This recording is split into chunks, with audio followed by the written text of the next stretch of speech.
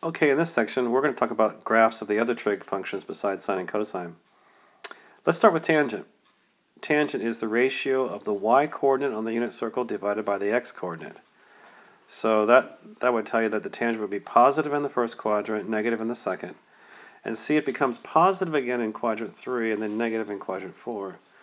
We're going to actually show that the period of the tangent function is pi. It's not 2 pi.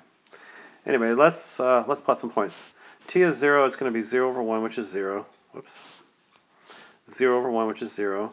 At pi over 4, it's radical 2 over 2 divided by radical 2 over 2, isn't that just 1? At pi over 3, it's radical 3 over 2 divided by 1/2, so it'll be radical 3. Pi over 2, it's, it's undefined, isn't it?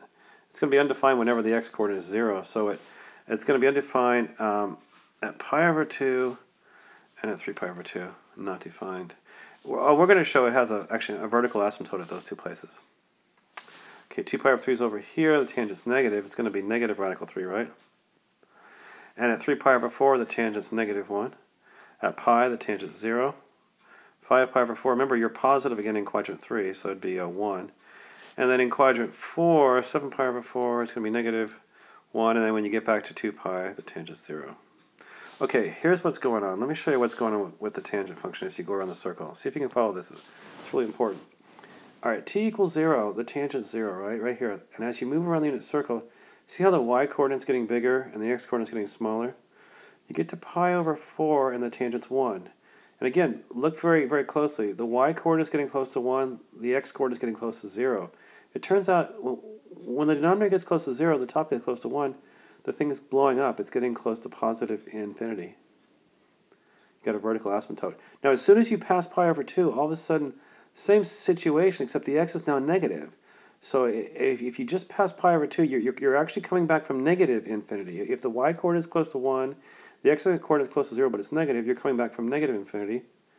And now we're at negative 1. Now we're at 0. Now remember, in quadrant 3, it starts over. Okay, so the tangent's 0. Now the tangent's positive. We get down to 5 pi over 4, the tangent's 1. As you get close to 3 pi over 2, now notice x and y are both negative. X is getting close to 0, y is getting close to negative 1. So that ratio is getting close to positive infinity. But as soon as you pass 3 pi over 2, you're in the fourth quadrant. X is positive, y is negative. So it's coming back from negative infinity here, back to negative 1, and back to 0. Okay? All right, well, that's the story. Let's get it a different way now. Let's actually graph the tangent function. We know the vertical asymptotes are going to be at pi over 2 and 3 pi over 2, all odd multiples of pi over 2, right? We would say pi over 2 plus n pi, where n is any integer, right? Okay, here's how we're going to plot it. We're going to graph it just like what I was showing before. Look, at t equals 0, you start, and the tangent of 0 is 0.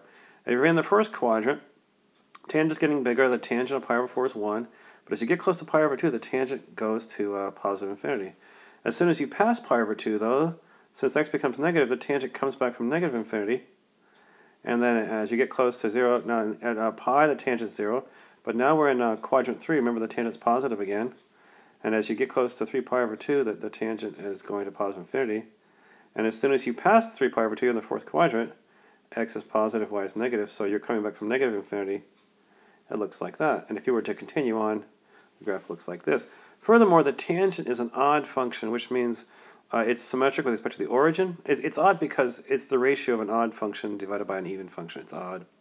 So what that says is whatever the graph does one side of the y-axis, it does the opposite on the other. The graph looks like this. There it is. There's a graph of tangent. Now, the important characteristics, the domain is x cannot equal pi over 2 plus n pi. Just remember, the cosine or the x value can't be 0. So think about what values of t, or in this case x, make the denominator 0. Range is all real numbers, the period's pi, and it's symmetric with respect to the origin. Okay, get ready, because here comes the graph of cosecant of x. Remember, it's the reciprocal of the sine. So it is the reciprocal of the y-coordinate as you pass by, as you move around the unit circle. It's the reciprocal of the y-coordinate. So the first question might be, well, where is it undefined? And it turns out, notice, the cosecant is going to be undefined precisely where the y-coordinate is 0. So it's going to be undefined at 0,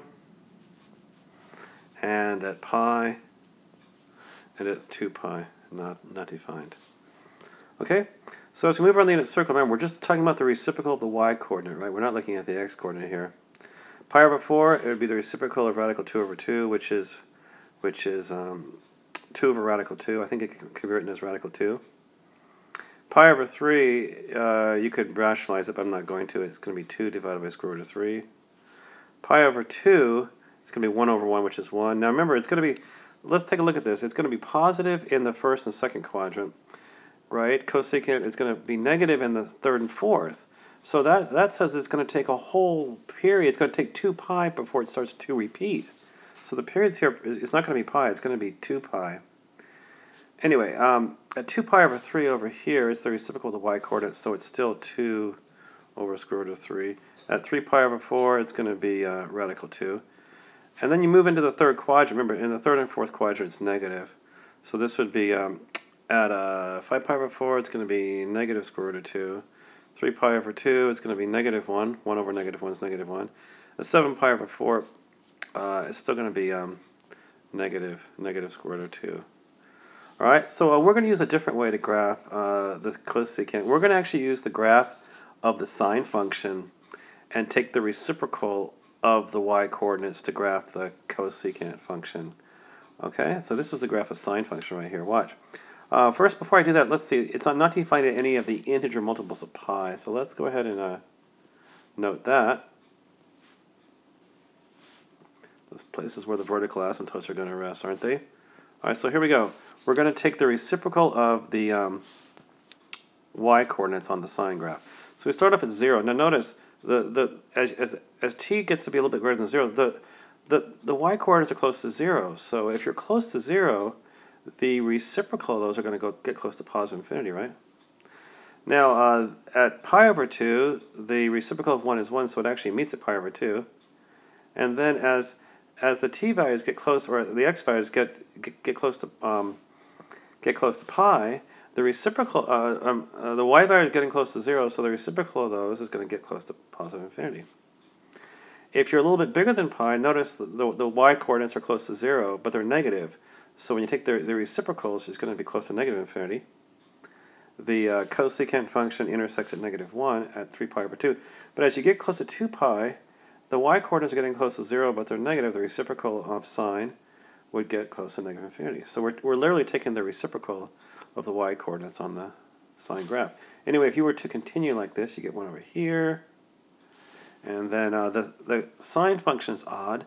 Therefore, the reciprocal of it's odd, which means the graph is symmetric with respect to the origin, which means whatever the graph does on one side, it does the opposite on the other. So it would look like this, it would look like this, and so on. That's the graph of the cosecant function. Anyway, so properties. Well, the domain is wherever the sine equals 0, so it would be x cannot equal n pi, where n is an integer. The range, well, the range is y. This is interesting. Since you're taking the reciprocal of the y-coordinates on sine, y is either going to be greater than or equal to 1 or less than or equal to negative 1. And this is a nice fancy way to say that. The absolute value of y is greater than or equal to 1, okay? Again, that's the same thing as saying y is greater than or equal to 1 or y is less than or equal to negative 1. Period's 2 pi, and it's symmetric with respect to the origin. It's an odd function. Okay, let's talk about secant. Secant is the reciprocal of the cosine function. So let's start off by looking at where would secant not be defined. It's whenever the x-coordinate is 0, right? So that's going to occur at pi over 2 and 3 pi over 2, right? Not defined at pi over 2, not defined at 3 pi over 2. Okay, now let's see. Furthermore, we're taking the reciprocal of the x-coordinate. So look at what's going on. The secant is going to be positive in the first, negative in the second, negative in the third, positive in the fourth. You see it's going to take an entire 2 pi before it starts to repeat. So the period of secant is also going to be 2 pi, it looks like. Okay, so here we're just focusing on the x-coordinate. It's the reciprocal of the x-coordinate. So when t is 0, the x-coordinate is 1, so the reciprocal is also 1. Pi over 4, let's see, the reciprocal of radical 2 over 2 is 2 over radical 2, which can be rationalized. Pi over 3, the reciprocal of 1/2 is 2. Not defined at pi over 2. Second quadrant, we're negative now, right? 2 pi over 3. it's going to be negative 2. 3 pi over 4, it's going to be, what? Negative radical 2. At pi, the reciprocal of negative 1 is negative 1, right? Now we're going to be still negative in the third quadrant, right? 5 pi over 4 is going to be negative radical 2. And then in the fourth quadrant, we finally get back to positive. At 7 pi over 4, it's going to be radical 2. And then at 2 pi, it's going to be 1. We're going to use the same technique to graph the secant as we did for the cosecant. We're going to take a look at the cosine function here. And what we're going to do is we're going to take the reciprocal of the y-coordinates on the cosine function, just like we did with the cosecant and the sine function. First of all, the bad places are at the odd multiples of pi over 2. So let's see. One here. Whoops. Let's see. One here. One here. Here.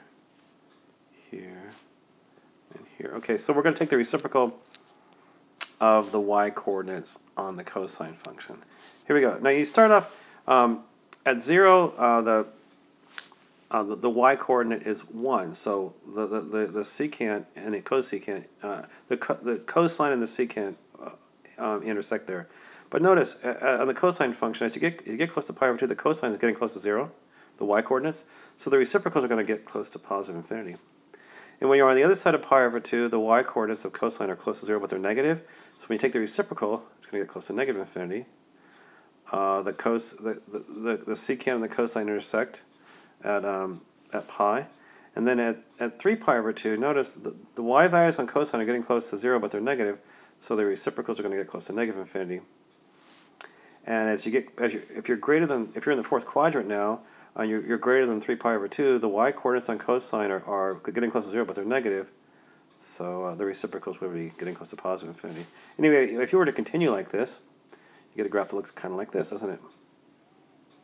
And furthermore, since the cosine is even, so is the secant. So so the graph is symmetric with respect to the y-axis. So it does the same thing on the other side of the y-axis. Anyway, you get something like this.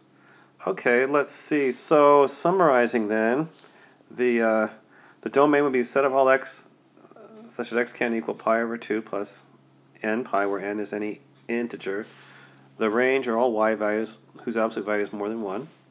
Period is 2 pi, and it's symmetric with respect to the y-axis even function. Now I forgot to do the cotangent. The cotangent is the reciprocal of the tangent, okay? So I'll let you guys do that on your own. Take the tangent function that we just showed and take the reciprocal of the y-coordinates and see if you can come up with the cotangent. All right, we're done here. We'll see you later. Bye-bye.